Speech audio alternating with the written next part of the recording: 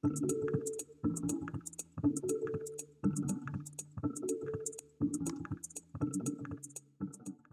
left off with looking into this heat map, and one way that we can interpret the heat map, of course, is already to realize that some of the genes are similar, some of the conditions are similar. So, for example, I can define a set of FNIP1, MED13L, NRIP1, i.e. genes here at the top, and they are low at T4 and low at T6, but high at T0 and high at T2 here. And there are genes for which the inverse is true, so FBXL20. Where is that?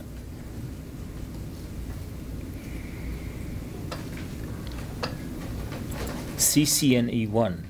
Yeah, so these here, they're low at T0 and T2 and high at the others.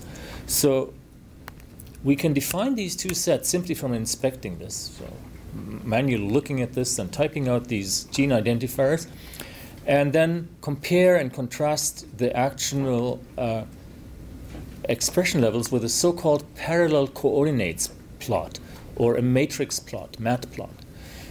So this is a useful tool if you want to look at high-dimensional data, multidimensional data. We put it on a parallel coordinates plot.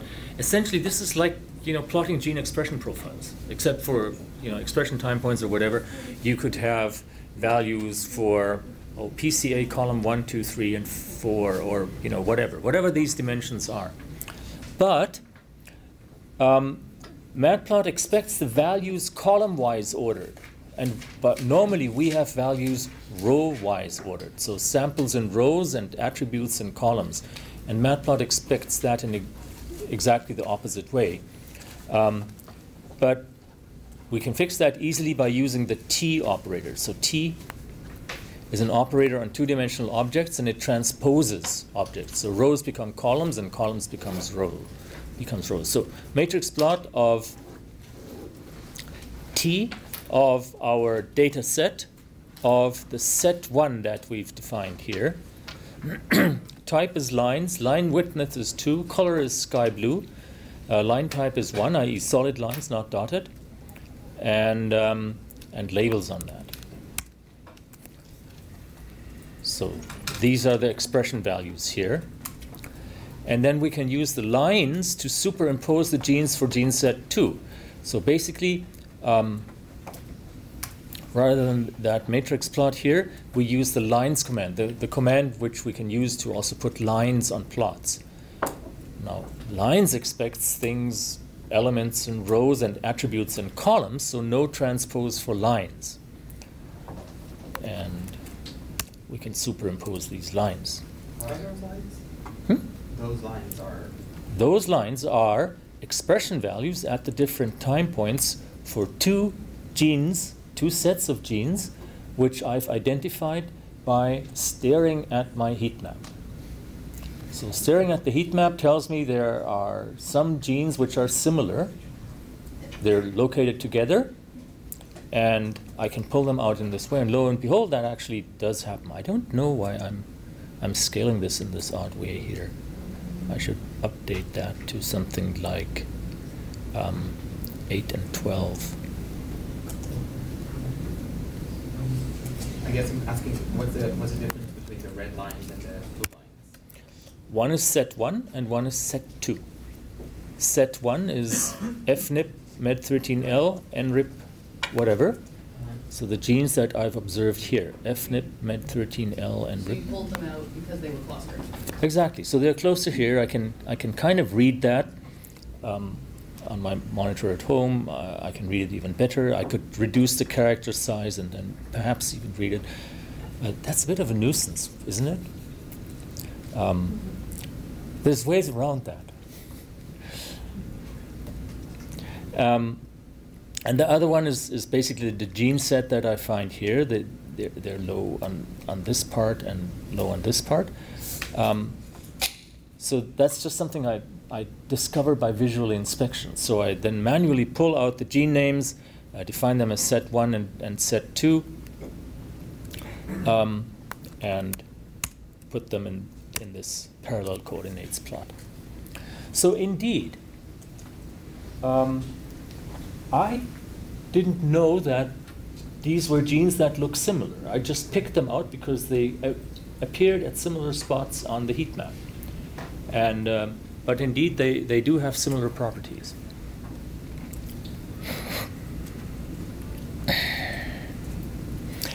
Now, hierarchical clustering is probably the most basic technique of clustering. And actually, hierarchical clustering was applied by the algorithm that produced this heat map. Hierarchical clustering essentially builds dendrograms. And it does that based on a distance matrix. So what hierarchical clustering does, it takes the whole high-dimensional data set and calculates a Euclidean distance, i.e. a scalar value between every pair of points in that high-dimensional data set. You know, it's just Pythagoras' theorem calculating the hypotenuse when we know the values on two different dimensions and on two different axes. So everything is then projected into this distance matrix. So the first step of hierarchical clustering is to use the dist function and calculate a distance matrix. And then we use the clustering distance matrix to produce a dendrogram. So how do we do that? Well, in principle, all the algorithms that do that are some variant of an algorithm where at first we pick the two most similar points in our data set, the ones with the closest distance together. And then we merge these 2 points. And after we merge these 2 points, we say, well, the new distance, we'll update our distances for these 2 points because the distance is just the average of the first 2. So we'll update our distances, and then we'll go back and say, okay, so what are the 2 closest points other than the ones we've already seen or to that average? And that will give us another connection in our dendrogram. So the 2 closest points might be these 2, and then the third closest point connects to these 2. And then perhaps we also do this one and this one and so on until all the points are connected in some way, and then that defines our dendrogram. And there's some variations on that theme concerning on exactly how do we compute a distance. Do we actually compute it through space, assuming that this is a Cartesian space, or do we use a so-called Manhattan metric, where we just calculate along the dimensions and don't go through space, or some other kinds of values? We look at some alternatives there. That's one thing. And the other thing is, how do we merge the points? What's the distance between a merged cluster? Is that the distance between the average, or the minimum distance between cluster members? Or is it the maximum distance between cluster members? All of these can be used and have slightly different interpretations. For practical purposes, though, that means there's several different methods with which we can build hierarchical dendrograms, which will give us different results. And once again, there's no principled way to choose which one is preferable. You will just have to try a few and see what makes sense against your biological knowledge of the data. So by default, the distance matrix is built from Euclidean distances, and the distance for the default for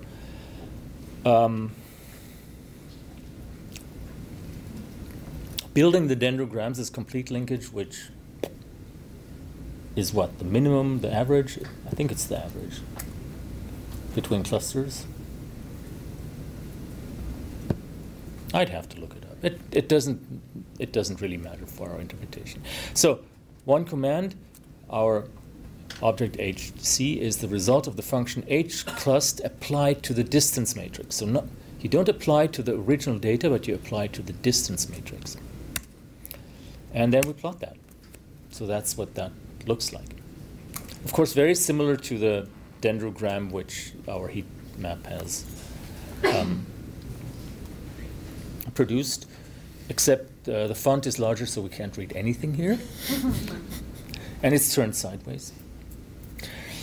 So you'll just need to explore that. So what you're looking for is basically a distance metric that gives a clear block structure in the heat map. So if we calculate this from Euclidean distances, that's what that heat map looks like. I think this is essentially what we had before.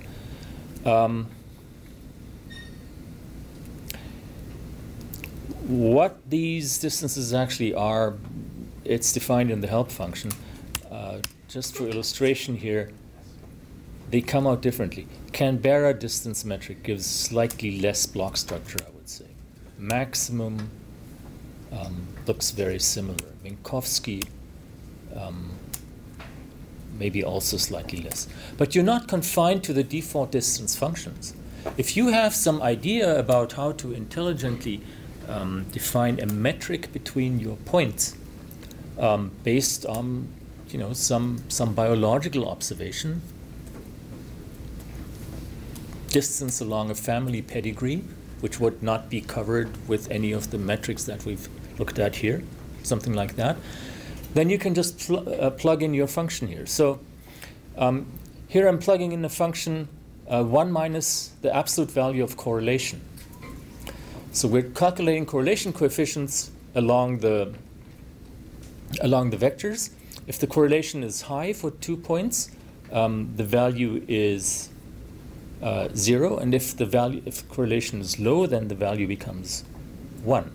So highly correlated points have small distances under this metric.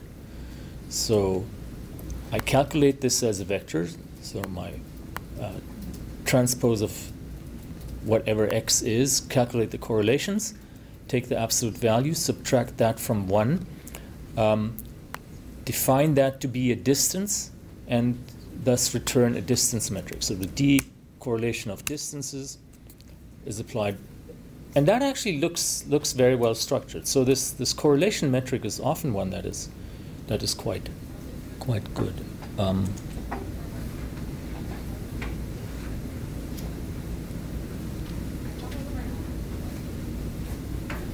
Now I'm intrigued by something that I see here. Without going into the details, that does look to me as if all of these genes here have a similar biological name. If that's true, that actually would be a very interesting external validation that we're doing something reasonable here. I wonder if those are all the histone genes. Looks like it. Could be. Because they're a giant gene cluster, right? Could be. You could use the CEX function or argument or whatever to make your text smaller.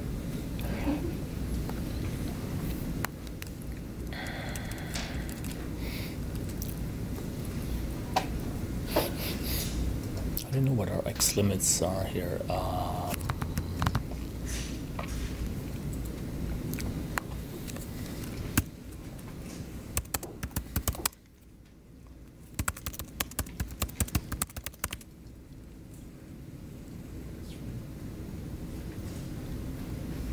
Yeah, pretty sure they're histones.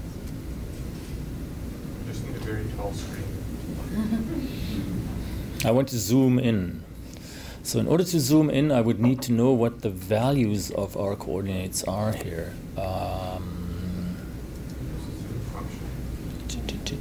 There's a function. If you print it to a PDF, you can kind of just about make it out that it's hist. I just printed it to a PDF. It's hist, yeah.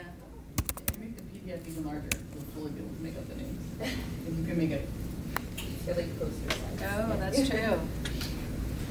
Problem solving with brute force. Yeah, I like low tech solutions. There's like thousands of row names. Low-tech solutions. I like easy low tech solutions.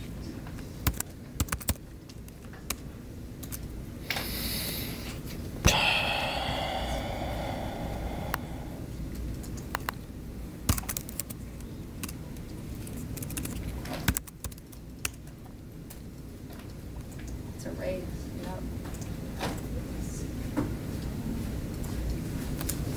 No, I'm actually looking this up because it's useful. I want. In fact, they're almost all hist 1. Hist 1 H2. Where are we? Here. USR, a vector of the form. Yeah, there you go. Oh, okay. Make So the this PDF way. bigger. Okay, here we are. So querying parameter USR gives you the coordinates of the current plot. And that's actually quite useful. Sometimes you need to know what these coordinates are to set up some particular shape that you want into that plot, or put something into the margin, or do something with it. So these are the current coordinates, and they range from -7.9 to 231, and from -14, I just need to know which is which. X1, X2, Y1, Y2. So we're somewhere between -14 and 21. So Y limit, and I think I need to go somewhere in the middle here, which would be around 14. So let's say something like is from 12 to 16.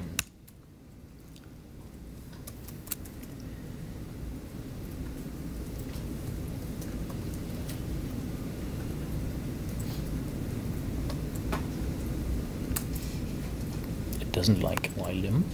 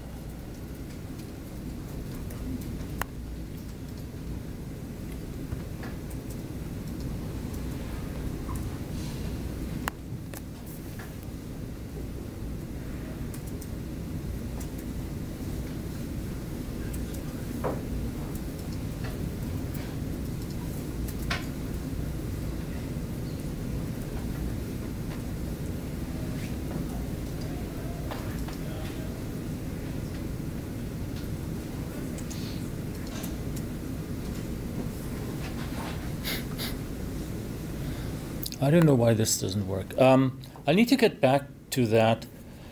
Anyway,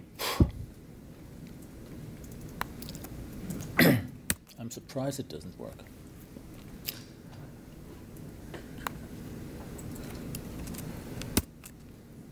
I'll play around with it, figure it out.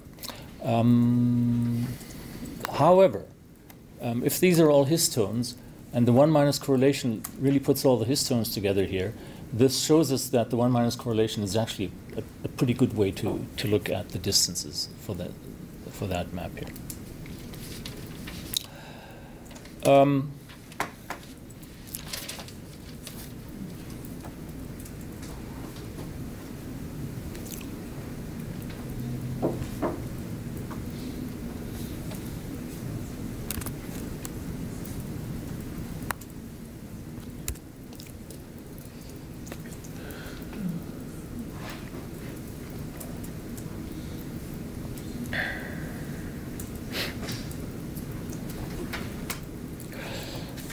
Okay. Yeah, since this looked the best, I'll just do a clustering with this one.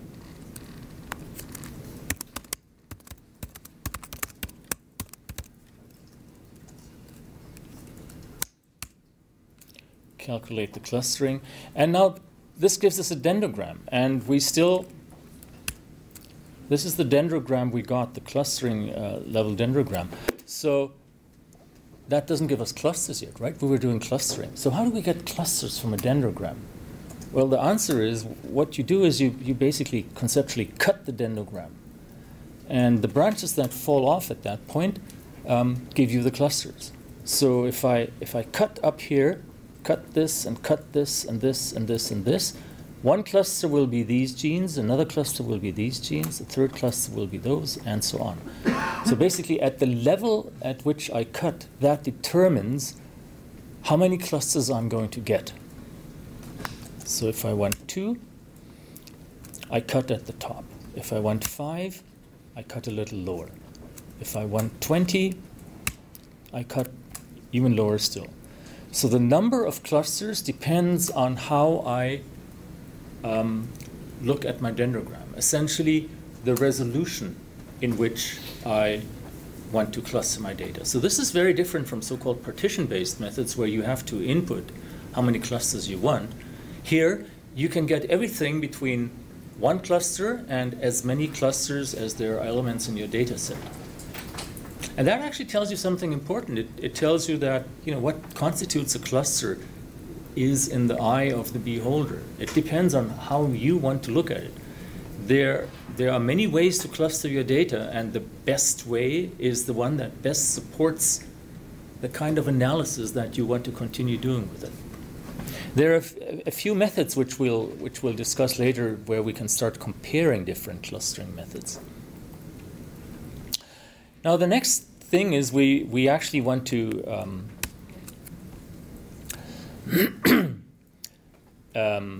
retrieve the actual indices and then use them to generate parallel coordinate plots and see if something that we got there is correct.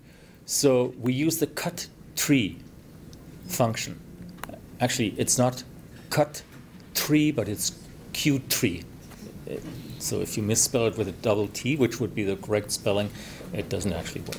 So I run this and assign this to the variable class, and I get this output here. I think it's pretty obvious what this means. So these are the gene names, i.e. the row names of the data that we use to generate the dendrogram. And the numbers are cluster index. So HIST1H2BM is in cluster 1. CDCA8 is in cluster 2, as is CCNE2, as is FAM83D, and so on. So these are the different clusters. Now, one question we might be interested in is how many clusters, or what is the size of each individual cluster? And for that, we can use our table function. So if we table them, we get this, and if we sort them, you see there's a few clusters with only 2. The major clusters have something like 62 and 32 and 28, 15, 11, 9 residues. So we can use this class, which gives us, for every row, the cluster that this lies in. We can use this to generate parallel coordinate plots. So I need to adapt my code a little bit here. So the most prominent ones with the distance metric that I used are 3, 5, 7, and 2. So class equals 3, 5, 7, and 2. So these were the clusters with the largest cluster membership. And then I can just do a parallel coordinate plot of our data along the axis by subsetting from our class, whether the class equals 3 or 5 and so on, and plotting that.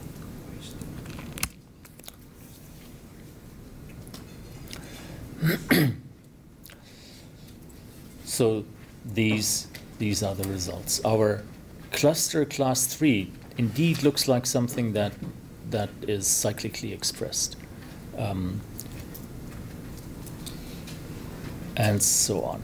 Now, this result is actually nicer than what I've seen with the other metrics, because the other metrics like distance metric or Minkowski or Manhattan or whatever were quite sensitive to the absolute values. So what I got with the other clustering metrics was something like this would be split into two clusters: the higher clusters and the lower clusters. The higher expression levels and the lower expression levels. And obviously, if you calculate a Euclidean distance, that the absolute height of the expression value makes a big difference. In our case here, it doesn't, because we're calculating correlations. And the correlations are not sensitive to the absolute values, but essentially just to the shapes of the curves. So what we're implicitly doing here by using a distance metric that's based on correlations is we're implicitly normalizing the data to the same level. Can I ask a question about the parallel coordinate plots? Yeah. So I'm just trying to think about how this would apply to stuff that I do. And so I don't usually have timescale data. I'm comparing different mutants. Yep.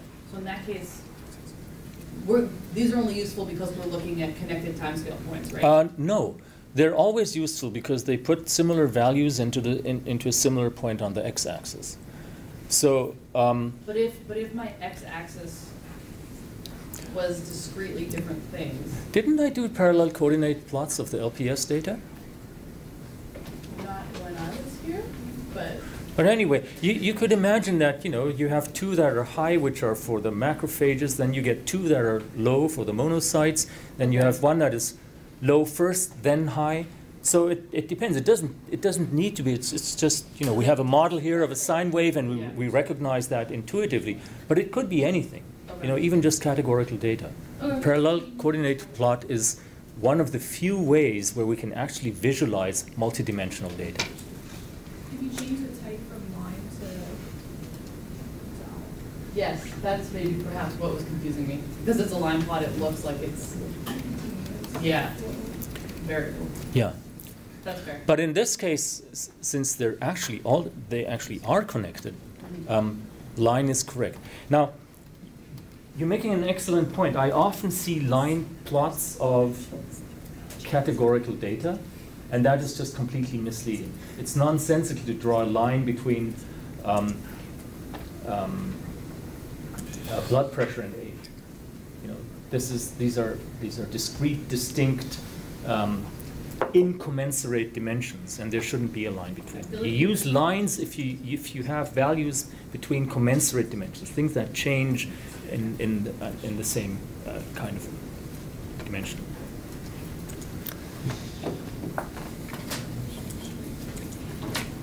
So when you see your students doing that, scold them.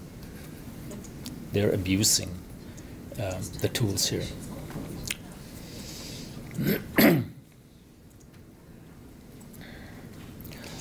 Okay, the colors, we often don't like the colors, so we go and get some nice colors instead. With the Color Brewer package, I've briefly mentioned that and showed you the website. Within R, these are the color spectra which are defined here. So we can define something, nice colors for the Brewer palette, paired. What is the third one? The paired. The paired. This one down here. Oh. Yeah, so paired. It's just one of the divergent scales. We could also use pastel. I actually also want to change this, so I want a matrix plot of class, not class.word, but the one that I've done with my correlation values. Type is line, colors is nice colors. No, it's just Right. And I want I'm just plotting the first 9 here.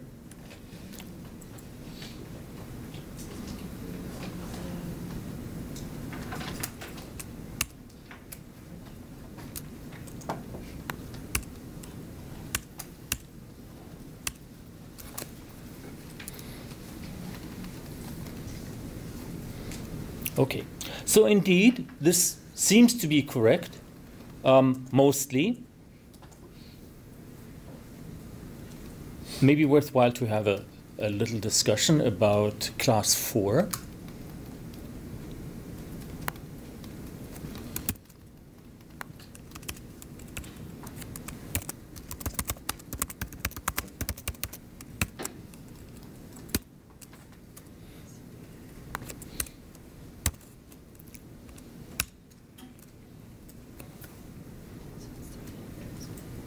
Is that what you would expect in a clustering? What's that? What's going on here? That's horrible. They're very different, right? Why are they so different? Why did our clustering algorithm think that they're similar, but in fact they're very different? Maybe the absolute values are similar? Just different signs? Oh wait, that doesn't make sense. Their pattern is similar? Yeah, the pattern is exactly the same. It's just flipped. One set is correlated, one set is anti-correlated. And we use the absolute value of the correlation. So that turns out to make the correlated and the anti-correlated ones to have the same distance. So for our biological interpretation, though, for biology, I would now say, well, that doesn't make sense. I need to change my distance function here. Euclidean wouldn't do that. For Euclidean, it would be very different to begin with. But Euclidean wasn't so nice to begin with. So how do we change our correlation distance function? Let's see if everybody has been paying attention here. Where are we?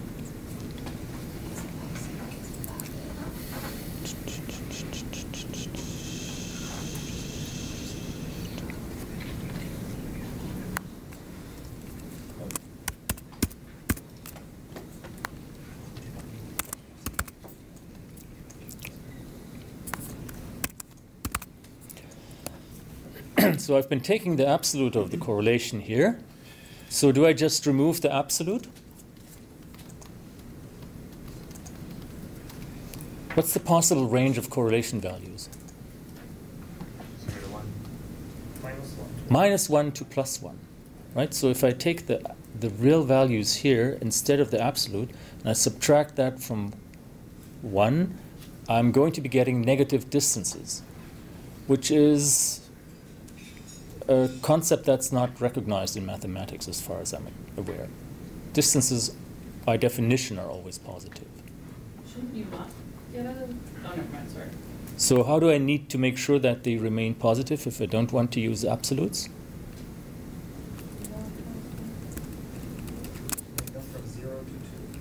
We go from 0 to 2, so we have this here. So 2 minus correlation. Or if I'm just interested in correlation but not in the sense of the correlation, 1 minus absolute of the correlation. Does it still look good? Yeah, it still looks good. My histones, if they're histones, fall over here. Now going back. Clusters from dendrogram.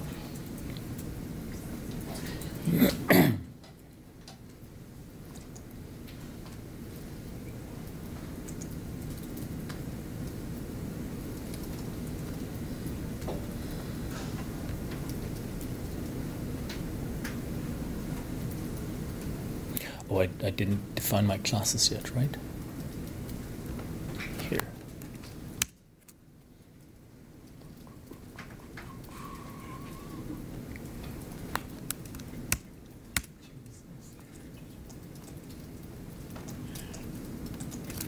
No, apparently nothing changed, and that's wrong. So what's going on here? Oh, I just defined, but I didn't actually recalculate. So here.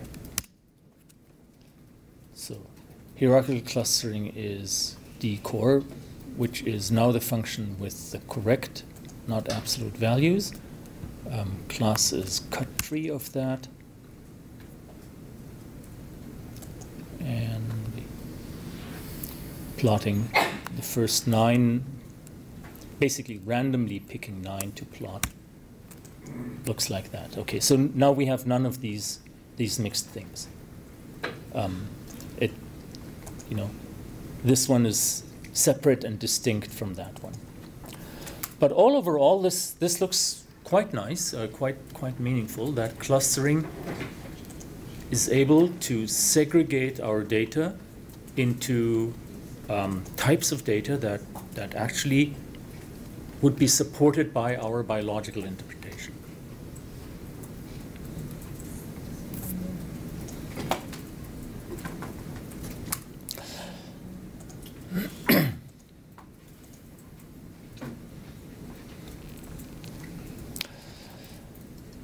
All right, so can we do better? So there's a problem with calculating clusters like that, and that is we cut the trees all at the same level, and that may not be appropriate. So some of our clusters turn out to be very small, and some of them turn out to be very large. Wouldn't it be better if we adjust our cut levels dynamically based on how the clusters actually turn out? And there's a function that actually does that. You can load it from the package dynamic tree cut, and again, I'm using the dendrogram here that I've already calculated, so that the dynamic tree cut takes as input a pre-calculated dendrogram, and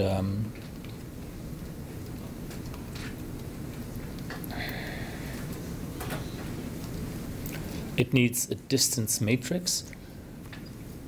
Of course, it needs the correct distance matrix. Oh my God, I shouldn't be changing these things on the fly. Let's make sure this is correct.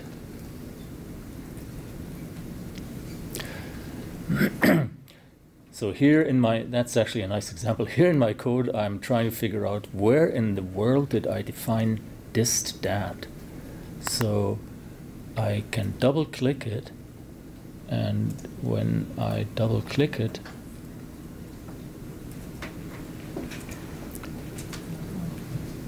I see that I'm using it here.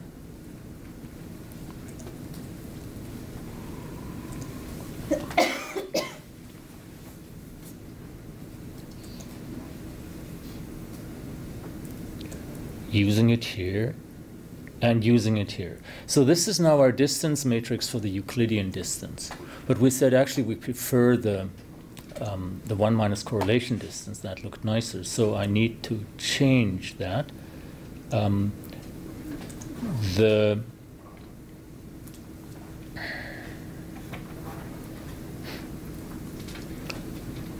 calculating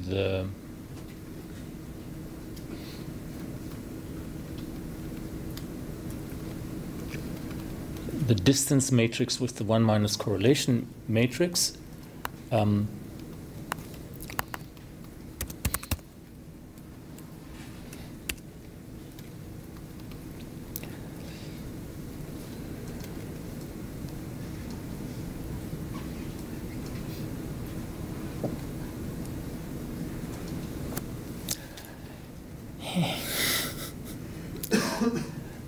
Okay, I'm going to bail out on the 1 minus correlation here. The reason is the following. I need an object of a distance matrix. By default, this doesn't require a function, but it requires a named method. And the named method is Euclidean maximum Manhattan Canberra, or whatever. Now, in some older CBW code from 2 or 3 years ago, I've actually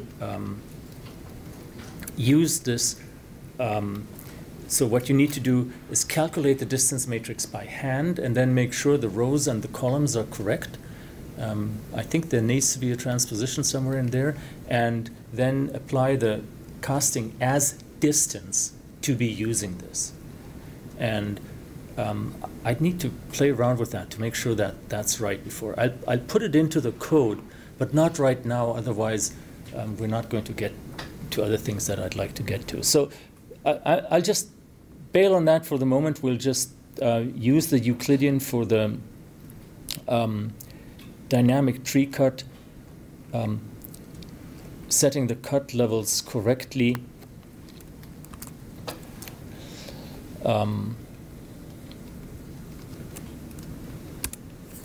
Using this dendrogram and distance matrix, and classify with that.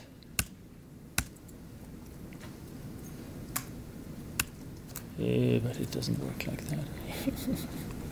Okay, I need to run more code. I'm sorry. I really shouldn't be doing this on the fly.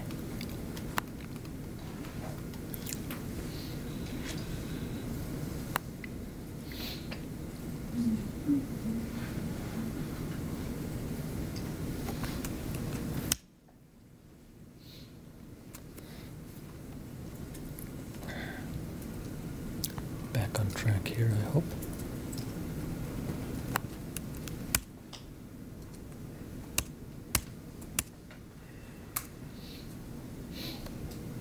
Not quite. Oh, I broke it. I'm sorry.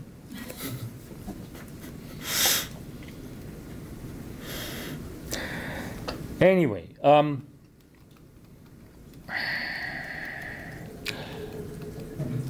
bottom line. Hierarchical clustering depends on distance metrics and how you apply the distance. There's many different distance metrics. Some of them are more useful than others. 1- correlation actually is a pretty good distance metric. And the good thing about hierarchical clustering is that you can look at your data at different resolution. If you already know how many clusters you have in your data, that may not be so desirable. So there's an alternative called partitioning clustering. And partitioning clustering clusters data based on you defining how many clusters you want in the first place, defining the number of clusters. This is k-means clustering or k-medoids clustering. So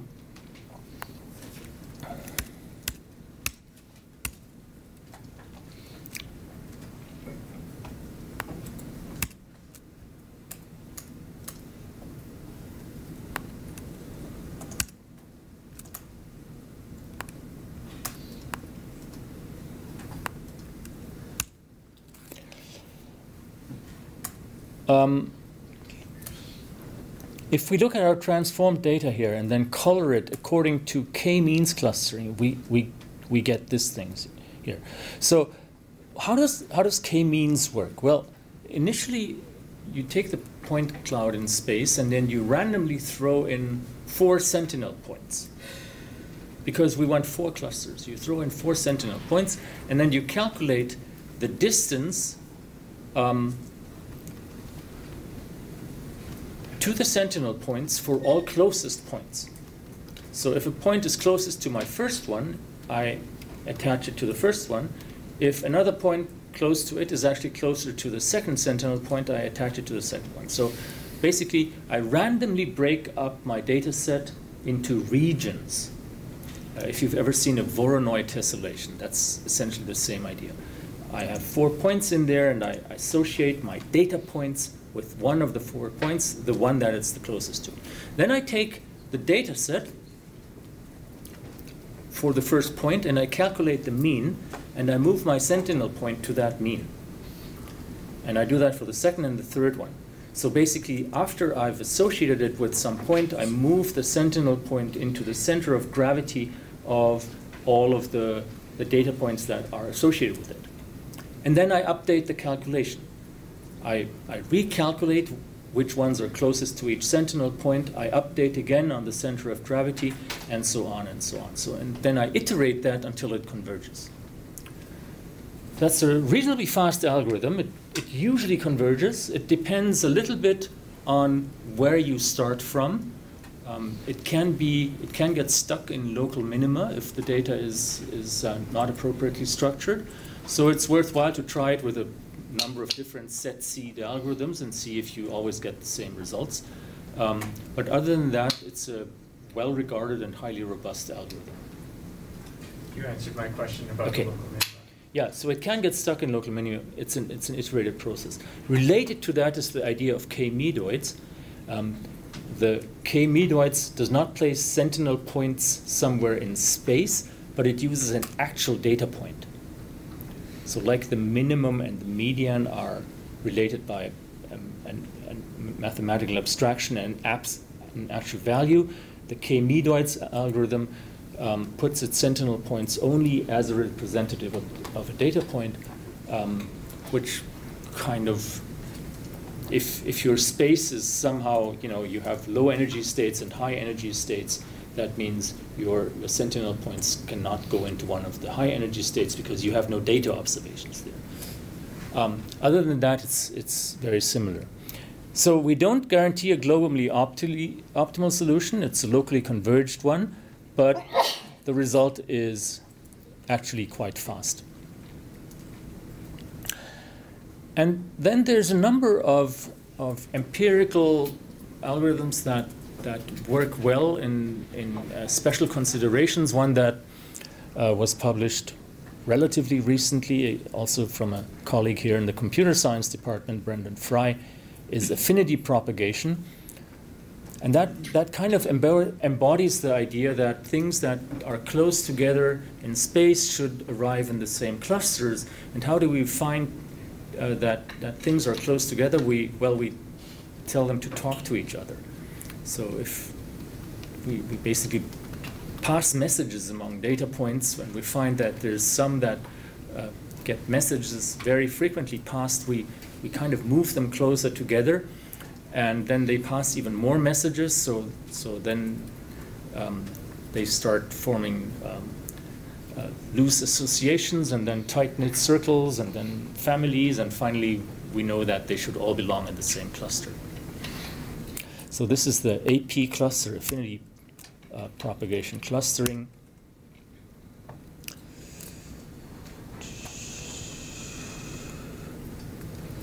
How did I call my data set?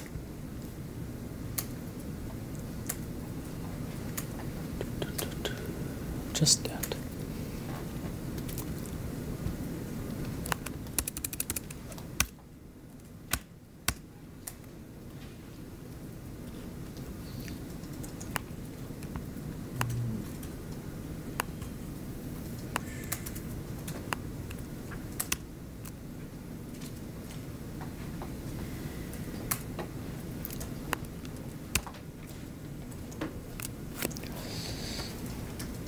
So that clustering, again, is able to group our genes and with each other in a pairwise relationship in a way where we see a very clear block structure. So in some way, meaningful clusters. These are also then dendrograms that are produced, and we can use our usual cut tree algorithm on that.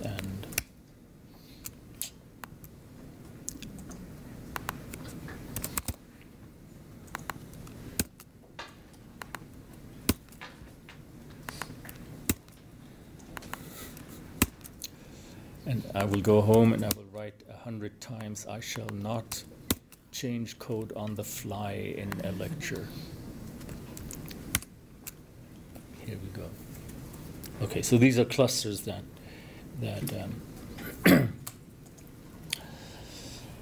all right. So I've demonstrated a number of clustering algorithms. Basically, they're all kind of similar. They're really easy to use. With one of the standard approaches of hierarchical clustering, I'd like you to cluster the PCA results without dimension 1 of the Krabs data. Or you can either use this AP res, this AP cluster algorithm, or just use hierarchical clustering. Do that on the PCA results without dimension 1. You can do it with the scaled results or the original results. And cluster the Krabs data into 4 clusters of orange-blue, males and females. Then we're interested in whether it worked. Because remember, when we plotted along these dimensions, we saw clustered structure in our data. And we said, now it would be nice to know what these points are. Can we actually find an algorithm that pulls them apart and tells us this is group 1, this is group 2, this is group 3? And that's exactly what the clustering algorithm does. It basically looks at our 2-dimensional plot and tells us which cluster should be assigned to what value based on that data.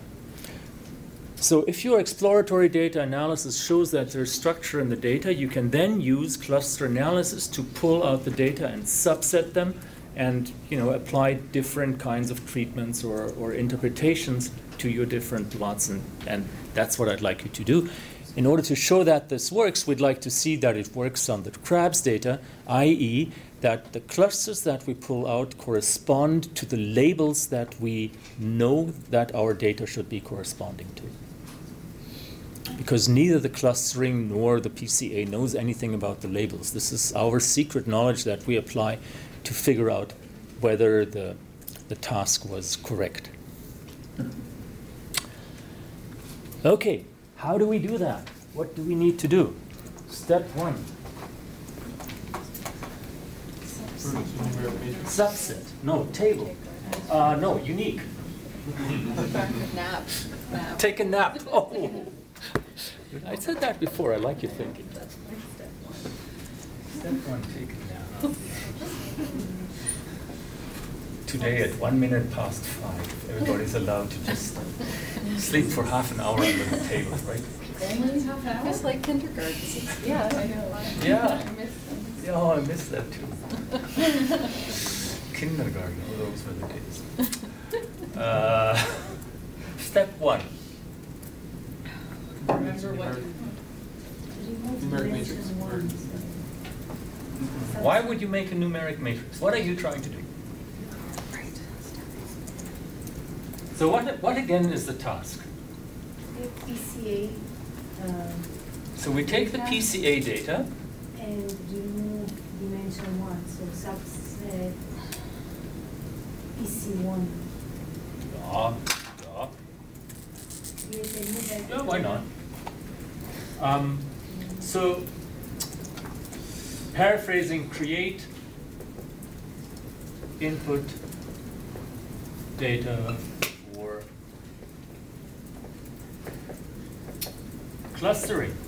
And as you said, in principle, we'd be pulling out dimension 1 from the results of our PCA analysis.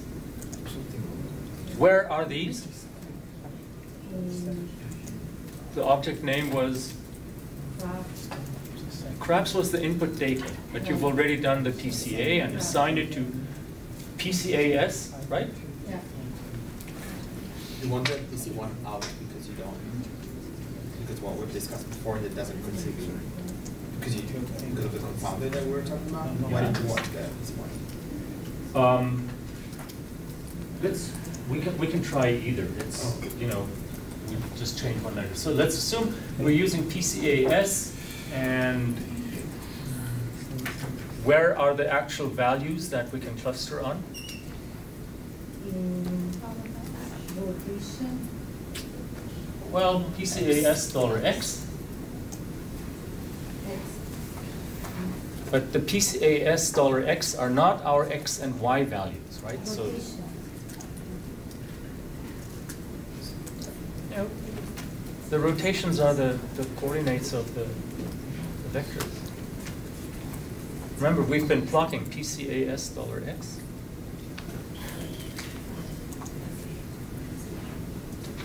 And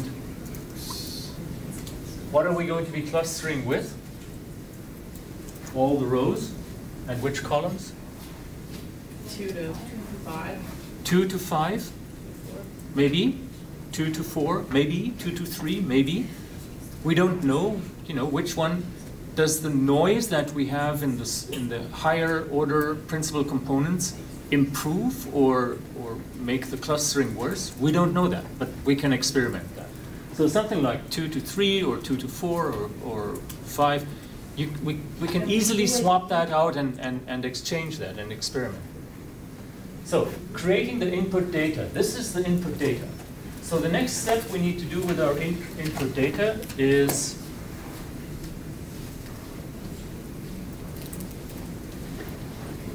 a color vector.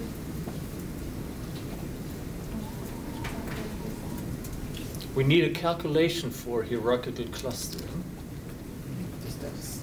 You need the distance. right? So if we do hierarchical clustering, we need to calculate the distance matrix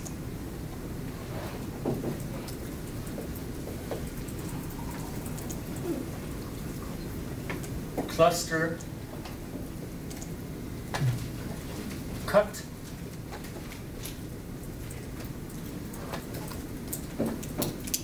and basically just print the results. How do we compare whether this was successful? Well, initially we can just eyeball it by printing the results, because if you would remember, the first 50 are one of the categories, the second 50 are another category, and so on. So if you print out the results of cut tree, you should see whether one of the 4 classes has elements predominantly from 1 to 50, and the other of the classes has elements predominantly from 100 to 51, and so on, or whether they're all over the place. So cut tree and inspect. And that's relatively straightforward. If we use clustering of AP ref instead, AP cluster, all we need to do is to define the default neg_dist_mate is R2 and put the data that we want to cluster in here, which in that case is this expression, PCA $x and the appropriate subsetting. So that, I hope, should be relatively easy.